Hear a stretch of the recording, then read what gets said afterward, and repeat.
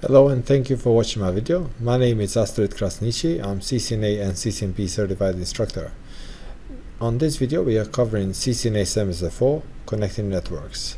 This is section 3.4 Troubleshooting Wide Area Network Connectivity.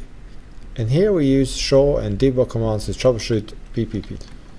Troubleshooting PPP serial encapsulation. Recall that the debug command is used for troubleshooting and is accessed from privilege exec mode of the command line interface. Now you have to remember with the debugs, when we run the debugs, please do not use it on the production network when it's a busy period, because the debug will take the priority on the routers and the switches, so it can log you off from your device and you won't be able to manage the device.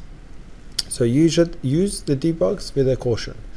A debug output displays information about various router operation, related traffic generated or received by the router, and any other error messages. It can consume, is important thing here, it can consume a significant amount of resources, and the router is forced to process switch the packets being debugged. So here's a command, debug PPP, and then we can say debug PPP packets. Displays PPP packets being sent and received. This command displays low-level packet dumps. We can say debug PPP negotiation, displays the PPP packets transmitted during PPP startup, where PPP options are negotiated. We can say debug PPP errors, which displays the protocol errors and error statistics associated with the PPP connection, negotiating and operations. We can say debug PPP authentication, which will display the authentication protocol messages including CHAP, packet exchange and PAP exchanges. You can say debug PPP compression, which displays information specific to the exchange of PPP connections using MPPC. Or we can say debug PPP CBCP, display protocol errors and statistics. In addition to the debug PPP command, there are other commands that are available for troubleshooting PPP connections. A good command to use when troubleshooting serial interface encapsulation is debug PPP packets command. Debug PPP packets will explain, depicts packet exchange under normal PPP. Here what you can see is a normal PPP operation. It's good to know how normal operation happens. So when you have a problem, you can identify the errors there. PPP authentication, we can say PPP authentication CHAP, which here will enable CHAP on serial interface. PPP authentication PAP will enable PAP authentication. We can say PPP authentication CHAP and then PAP. So it will try authentication with CHAP. If that's not available, then it will use PAP. It will not use PAP if CHAP has failed. So only CHAP will use it if it's available. You can say PPP authentication PAP and then CHAP. So it will establish PAP first, try to establish authentication through PAP, and then if that is not available, then it will use CHAP.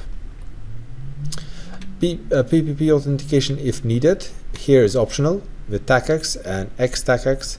Do not perform CHAP or PAP authentication if the user has already provided authentication. This option is available only on asynchronous interfaces.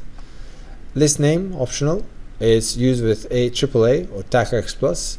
Specify the name of the list of TACAX Plus method of authentication to use. If no list name is specified, the system uses the default. Lists are created within the AAA authentication PPP command, or with AAA authentication command. PPP authentication default, the optional, used with AAA TACAX Plus, create with AAA authentication PPP command. And call-in, specify authentication on incoming received calls only. Debug PPP negotiation. When we run this command, we can see a normal connection between the PPPs. It displays the output of the debug PPP negotiation command in a normal negotiation, where both sides agree on NCP parameters.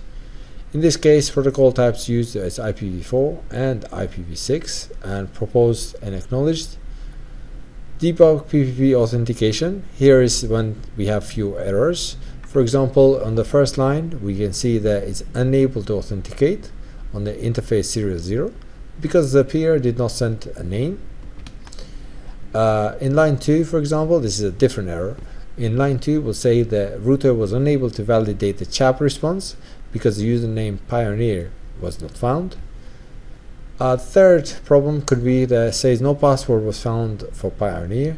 Other possible responses for this list might have been no name received to authenticate, unknown name, no secret for a given name, short MD5 response received, or MD5 compare failed. In the last line, the code 4 means that a failure has occurred. Other codes value are as follow: 1 is challenge, 2 is response, 3 is success, 4 is failure. ID 3 is the ID number for LCP packet format. Length 48 is the packet length without the header. Thank you very much for watching. Please have a look at other videos and don't forget to subscribe. This concludes CCNA Semester 4, Chapter 3. Thank you very much. Bye-bye.